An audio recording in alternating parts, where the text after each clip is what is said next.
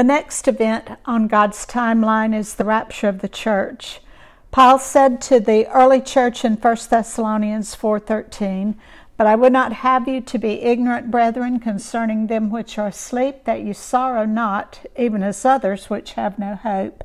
For if we believe that Jesus died and rose again, even so them also which sleep in Jesus will God bring with him. For this we say unto you, by the word of the Lord, that we which are alive and remain unto the coming of the Lord shall not prevent them which are asleep." Okay, Paul is saying, don't worry about your loved ones who have died, because the rapture has not taken place yet, but it's going to, and it's the next event. He says those which are asleep, meaning those loved ones who have already died, don't sorrow. I mean, you'll be sorrowful, but not like those who have no hope, because Jesus is going to bring them back with him when he appears in the air to come to get us. These people in Thessalonica were afraid that the rapture had taken place and that the rapture had not taken place yet, and that their loved ones died and their loved ones were going to miss it. But no, their soul was already in heaven, and them God was going to bring back with them when he comes to get those who are alive. Okay? So this we say unto you by the word of the Lord, that we which are alive and remain unto the coming of the Lord shall not prevent or go before them which have already died. For the Lord himself shall descend from heaven with a shout, with the voice of the archangel, and with the trump of God, and the dead in Christ shall rise first. Then we which are alive and remain shall be caught up together with them in the clouds to meet the Lord in the air, and so shall we ever be with the Lord. Wherefore comfort one another with these words. It is indeed a comfort to the Christian for so many reasons. A few are, we will see our Savior. We'll see our loved ones who have died and already been with them for a while. We'll get a super new body and be done with pain and sickness and death, and we will be taken out before the wrath of God falls on a sinful world. Paul tells us in 1 Thessalonians 5, verse 9, "For God has not appointed us to wrath." All through the Bible, it's called the day of vengeance, the day of wrath. The tribulation is, the 7-year tribulation is called the day of God's wrath. Paul says we are not appointed to wrath, but to obtain salvation by our Lord Jesus Christ.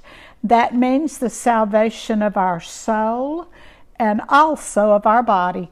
Our body, whether dead or still alive, will be salvaged out of this sinful world at the rapture when we are caught up to meet Jesus in the air. Wherefore comfort yourselves together and edify one another, even as also ye do. So, church, we need to be comforting each other and building each other up and saying, hey, the Lord is coming back soon. Are you ready? I am so ready.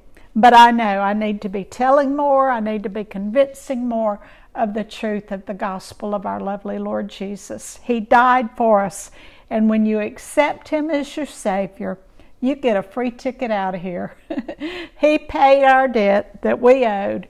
And we don't have to do it. We don't have to go to hell and pay our own sin debt. But let me go on. All right, then after the rapture, the next event on God's timeline is known as the tribulation period. And it will be 7 years of the most horrible trouble the world has ever known. Yes, we go through troubles, which is another word for tribulation. We Christians go through troubles now. We go through our tribulations now, but it is nothing like when the wrath of God is going to be unleashed on this world. The prophet Jeremiah calls it the time of Jacob's trouble. Jeremiah 30 verse 7, "Alas, for that day is great, so that none is like it. It is even the time of Jacob's trouble, but he shall be saved out of it." Israel is going to be saved. There's a remnant of Israel that will be saved. But they're going to have to go through a whole lot before that time gets here. Matthew 24, for the most part, takes place in the tribulation. He talks a little bit about Titus coming in AD 70 and that time period, but for the most part, every bit of Matthew 24 is a tribulation chapter. The focus of the tribulation is on Israel. It's the time of Jacob's trouble. But any Jew or Gentile who doesn't accept Jesus as Savior now will be left here to go through it. The purpose of the tribulation is to prepare Israel for their king and their kingdom. It is a time of preparation for Israel's restoration and conversion. It's also the time of God's wrath on this sinful world. The Apostle Paul tells us again that we're not appointed to wrath. We're not appointed to wrath. We are not appointed to wrath because Christ endured the wrath of God for our sin on the cross. Anyone who doesn't want to be here for the tribulation can accept God's free gift of salvation now, during this, the church age that we are now living in. Jesus is our rock of escape now. In Matthew 24, Jesus is not talking about his coming for the church. A lot of people try to make it out to be a rapture chapter. It is not talking about his coming for the church. He's talking about his second coming to earth to set up a physical kingdom on earth. There are no signs for the rapture, but we can know that if we see the signs of his second coming to this earth, and we know that we go up at least 7 years earlier than his second coming, we go up at least 7 years earlier in the rapture, then we can know that we better be getting ready, don't you think? Because we can see signs for the second coming right now. The book of Daniel gives a lot of prophecy concerning the last days of Jewish history. Then in chapter 12, starting at verse 4, Daniel is told to shut up the words and seal the book even to the time of the end. Many shall run to and fro, and knowledge shall be increased. And one said, how long shall it be to the end of these wonders? This is the same thing the disciple asked in Matthew 24, how long till the end? And I heard the man clothed in linen swear by him that liveth forever, that it shall be for a time, times and a half, when he shall have accomplished to scatter the power of the holy people, all these things shall be finished. That word, the words time, times and a half, would mean the last 3.5 years of the tribulation, and then it will be finished. And I heard, but I understood not. Then said I, O my Lord, what shall be the end of these things? And he said, go thy way, Daniel, for the words are closed up and sealed till the time of the end. Many shall be purified and made white and tried, but the wicked shall do wickedly. And none of the wicked shall understand, but the wise shall understand. Those things were sealed when Daniel was living. He didn't understand it. But the wise ones in the latter days who have been studying God's words, because the words Daniel heard are not closed up anymore. They're not sealed anymore. They were only to be sealed until the time of the end. And hey, that time is now. We're living in the last days. We're living in the time of the end. We are living in a time now where we can understand so much more than any living in any other age could ever understand. Knowledge has been increased. Many are running to and fro. That book is not sealed anymore. The disciples asked Jesus in Matthew 24:3, what shall be the sign of thy coming and of the end of the world? For many shall come in my name, and shall deceive many. Verse 5, and ye shall hear of wars and rumors of wars. Nation shall rise against nation, and kingdom against kingdom, and there shall be famines and pestilence and earthquakes in divers places. All these are the beginning of sorrows. Then shall they deliver you up to be afflicted, and shall kill you, and ye shall be hated of all nations for my name's sake. And then shall many be offended, and shall betray one another, and shall hate one another.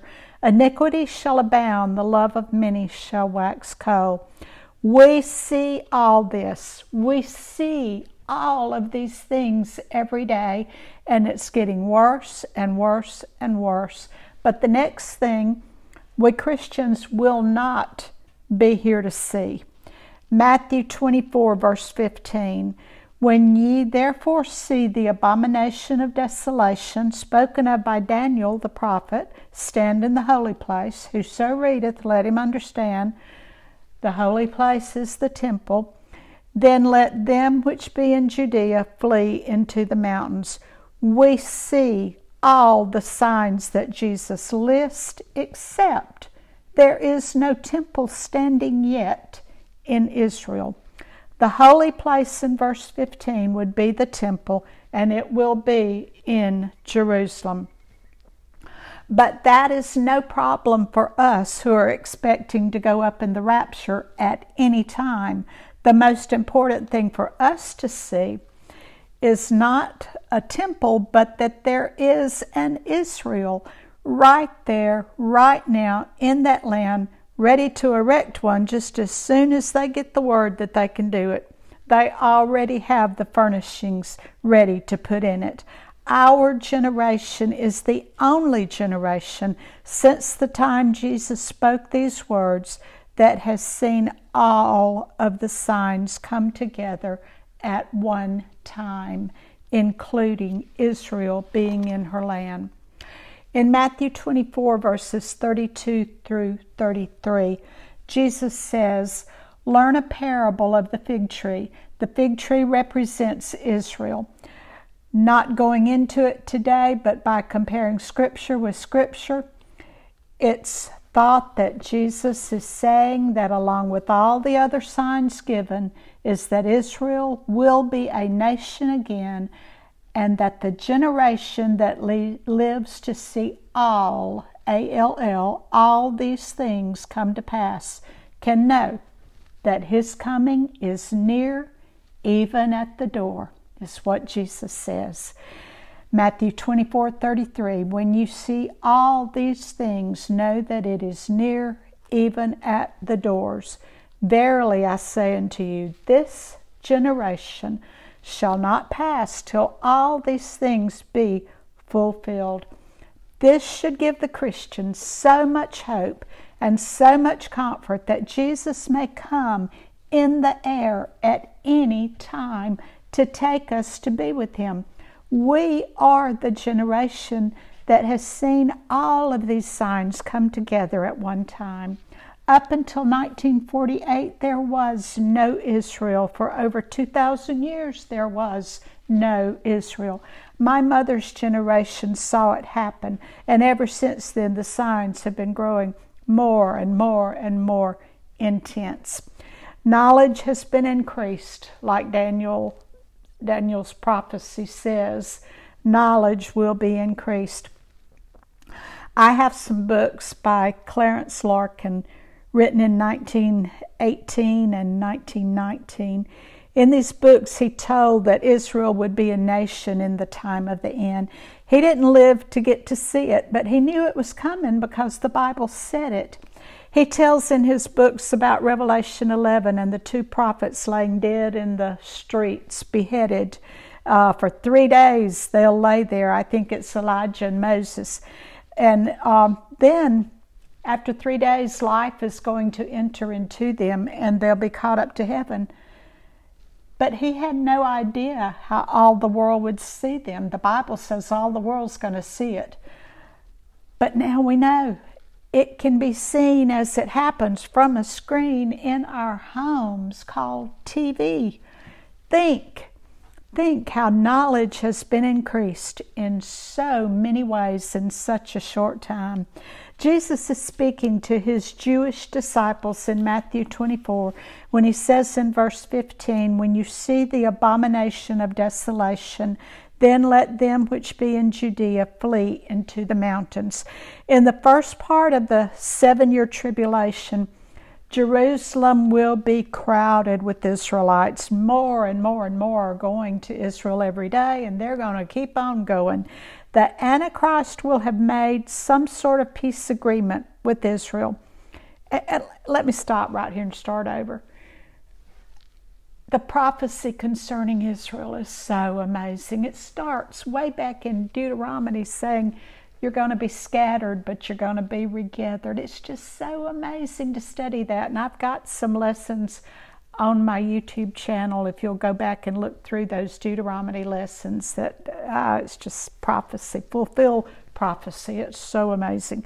So anyway, in the first part of the 7-year tribulation, Jerusalem will be crowded with Israelites. The Antichrist will have made some sort of peace agreement with Israel and the surrounding nations so that they will be able to have their temple, and they will once again have their rituals, their ceremonies, their sacrifices.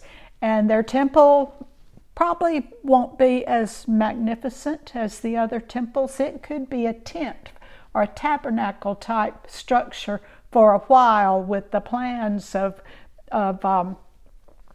rebuilding one as magnificent as King Solomon's one day, but that's not going to happen. But there will be a beautiful one standing during the millennial kingdom age when Jesus rules and reigns from that very place. But during this first part of the tribulation, the world will think everything is just fine and dandy. There's going to be a one world government and a one world religion at that time. We can see the world gearing up for that now, for that one world order. There will be peace at last, and for a while everyone will be happy, happy, happy.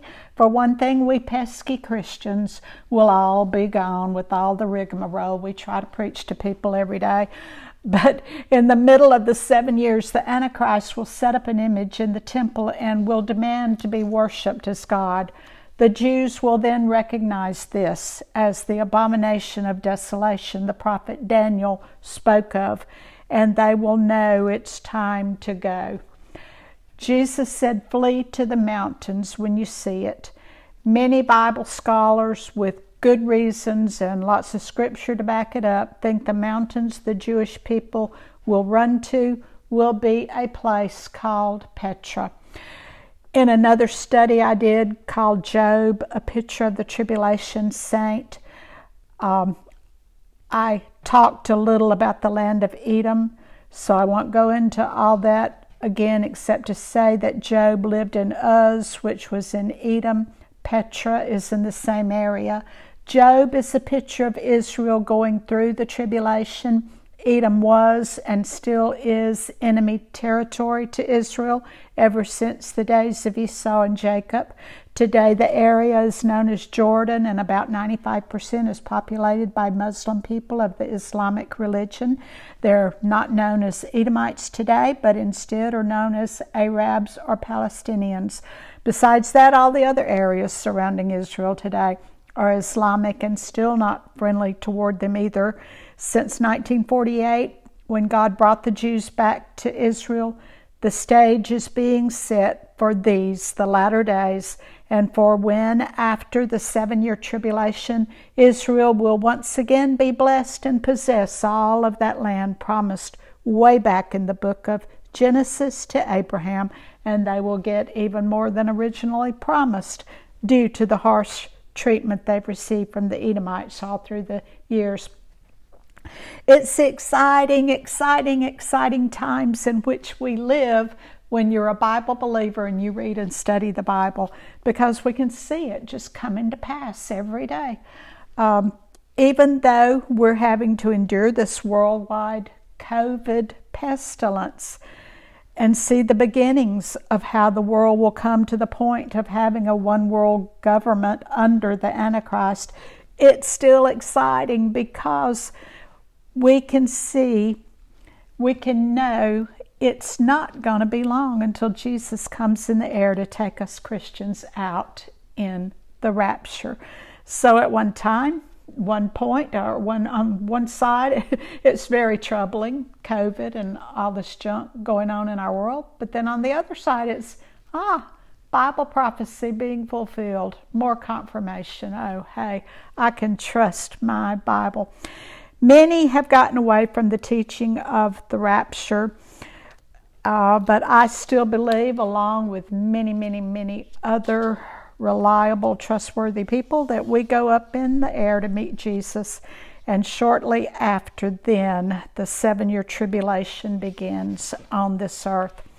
I'd rather just see Jesus come on and get us, because I'm selfish, but it's good that we're here seeing the stage being set.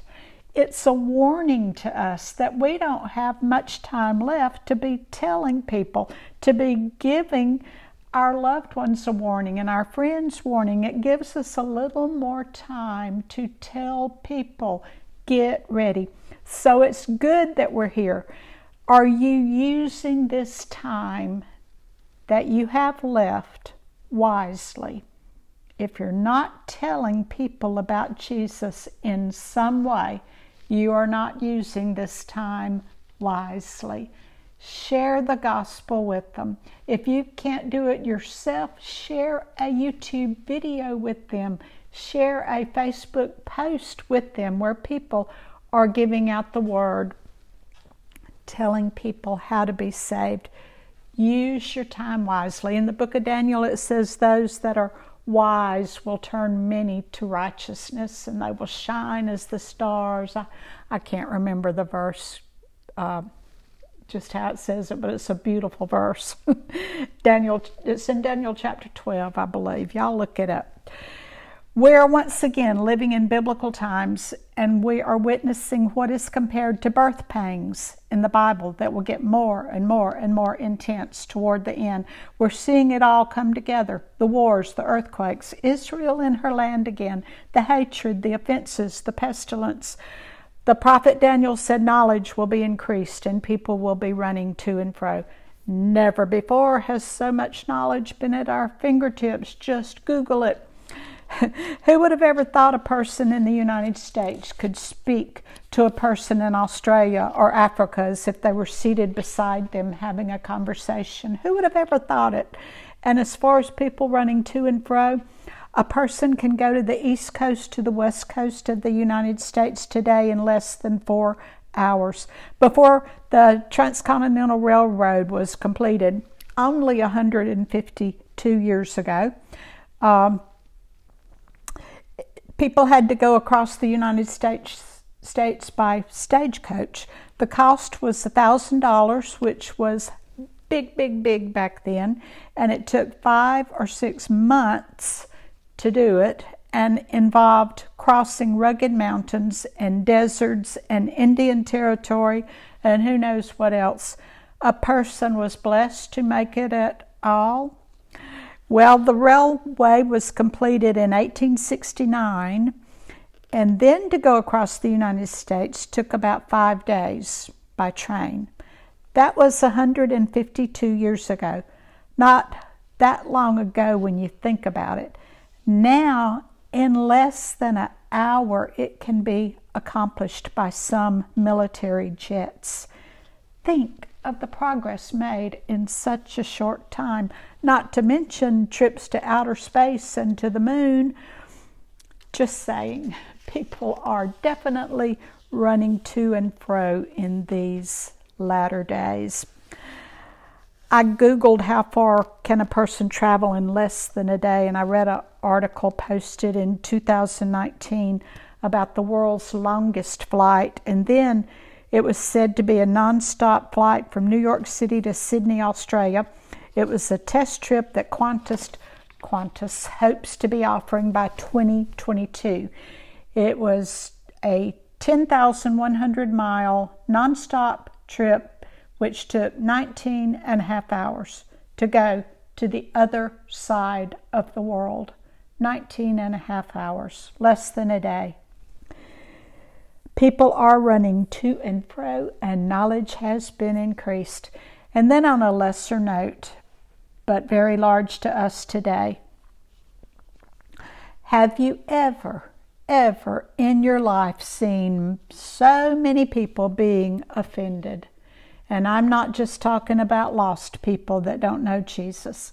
Now it's Christians being offended at Christians just as much as the unsaved are offended over everything.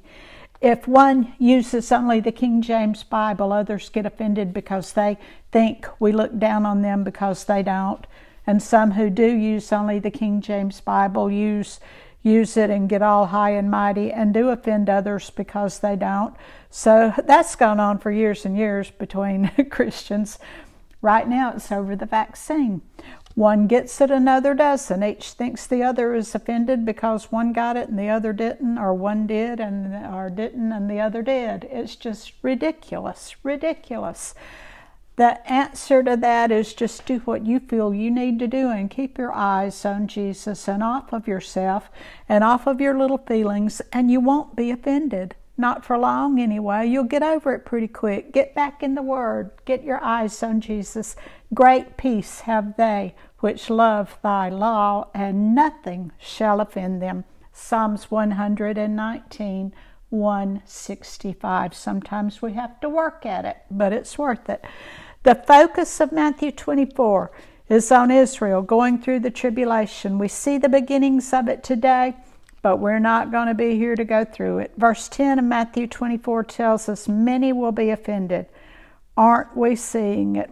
Many will be hated. Many will be betrayed. Luke tells us by parents and brethren and kinfolk and friends, and some will cause you to be put to death. Pick up a newspaper. Turn on the news. We hear the stories of family members turning on each other and murdering each other every day. In the tribulation, it will be so much worse. After the rapture, there'll be some who get saved who had never listened before. Some are going to have an eye-opening experience, and their families will turn against them and betray them and even turn them into the Antichrist Mafia. When things start getting really bad, they'll turn them in for money or food or just for government favor. Family members who get saved will probably, hopefully, try to convince those they love about Jesus, but they'll be hated for it because it's going to be very dangerous to turn to Jesus then. Very, very dangerous to turn to Him then. So they're going to be hated even more than we're hated now when we try to tell people about Jesus, especially Jewish and Muslim people. How could they turn to this man Jesus as Messiah? The Jewish people who have awakened to the truth will know what's going on, and for sure when they see the abomination Jesus speaks of in Matthew 24 and Daniel spoke of in his book, they'll know what to do, and they will know they got to run. Those who are in Judea make it clear he's talking to Jews and not to the church in today's age. The greatest danger at first will be to those in Jerusalem. He talks about them being on the housetops and hearing the news, and the housetops back then are like our decks, our patios here, are the housetops now. They are like that. They may be on the rooftops enjoying the company of friends when their cell phone rings with the news that the Antichrist has set up an image in the temple and he's demanding to be worshipped. Some will take heed to the warning. Some will laugh and hang up their phone and say, that was just my fanatical brother at it again, using scare tactics. Some may be uneasy about the news, but go on about their business. But there will be many, many, many who have been reading and listening to what their saved Jewish brethren have been preaching. And they think, what do we do? Do we grab some clothes? And then they remember the words, don't go back into your house, just run. They may remember stories heard from their ancestors of the time when Hitler took over and the Jews didn't listen. They stayed in their homes. They didn't leave when they should. They thought, this is happening in other places, but surely it won't come to us. but it did. One day the Germans were at their doorsteps, and then it was too late. Maybe a lot of these tribulation people will learn, and they will, and they won't look back. Jesus said, don't even go back in your house to pack. Just run and pray that your flight is not in the winter on the Sabbath. A lot of Bible scholars believe it's going to be to the ancient cliff city of Petra that they'll run, and there are many, many scriptures that to me confirm that it will be. And in the next study, I'm going to try to make it the next study. I know I've been slow in getting these. Please forgive me, and please pray for me that I will do better. So I hope in my next study, excuse me a moment, I hope in my next study to get you more about Petra, because it's amazing. And Petra is in the same area where the Israelites of old wandered in the wilderness. You know, everything comes back again. History repeats itself. God gives us examples after example after example in the Old Testament. Things that happen are going to happen again. They're going to go back to that wilderness, and there God is going to take care of them, nourish them, feed them, love them, and there they're going to turn to Jesus. Parts of the movie Indiana Jones was filmed there. And you can go to YouTube today and see spectacular photos of that city of Petra. And you should do that. Oh my, it's awesome. The Israelites have always known of God to be their rock. Today we know that Jesus Christ is the Messiah. He is God in the flesh. And that's what the Apostle Paul said, speaking of the Israelites in 1 Corinthians 10:4. He says, and they did all drink the same spiritual drink, for they drank of that spiritual rock that followed them, and that rock was Christ. They're going to run to the red rock city of Petra. Jesus is our hiding place. They know God is their hiding place, and God is the rock. Run to Jesus. Run to Jesus now for everything you need. In the Bible, Petra will be the hiding place for the Jews for the last 3.5 years of the tribulation. And while there, God's going to care for them as He did for their ancestors many years ago. I hope this study has been a blessing to you, and pray for me as I try to get the rest of these studies about Petra on for you. And I want to thank those so much, you ladies, that have commented on the studies and let me know that you've been listening to them and that they've been blessing you. Thank you so much for that. That means so much to me, and it encourages me so much that I know you're listening and waiting for the next one. God bless you.